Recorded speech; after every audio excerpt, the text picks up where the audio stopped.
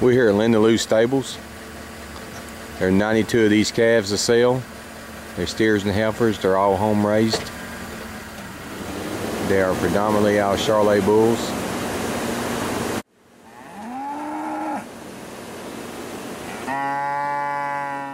All these calves have had 2 rounds of Bovish Gold. They've had 2 blackleg shots. They've been wormed twice with Dextamax.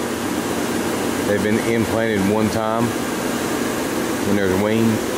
They're all weaned well over 60 days off their mamas. There will be a few calves, just a flick of ear. About 10% of the calves. And this is the man's whole calf crop.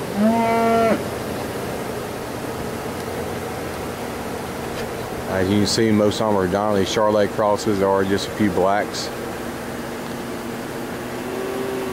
They are being head and fed along with the pasture and hay.